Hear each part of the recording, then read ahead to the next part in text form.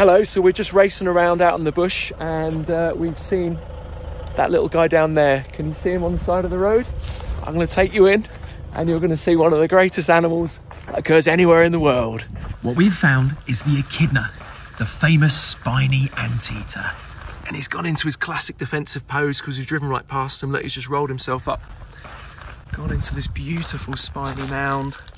Got this beautiful central, almost like parting down his back. He looks like a conker. Hello, my lovely boy or girl. You can't sex them. What a beautiful, beautiful animal. Oh, isn't he just gorgeous? There you go, a genuine wild echidna in the bush. You can see this here, these spines here, that's his tail. But he's hunkered down, he feels thoroughly disturbed because we've driven by him, but he's done exactly as nature intended. He's hunkered down on the ground with all these defensive spines, doing his thing. Isn't he gorgeous? Got our expert Mitch here, just going to pick him up if you can. They are really hard to handle, aren't they?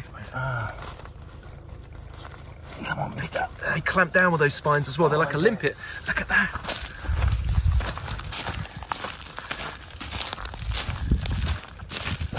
Oh, can I see his little face? Oh my goodness. Look at those spines in there. Can't, oh, you see his proboscis sticking out there. Yep.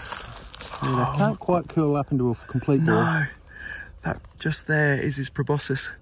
But I was told they're incredibly fragile as well. Yes. That they break their nose quite easily. That's such a beautiful animal. Right, without further ado.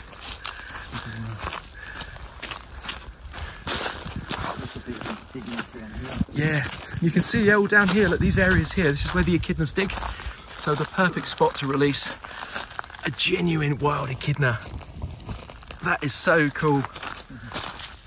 What an absolute beauty. Look at that pattern, the way it's almost like a heart shape. It is.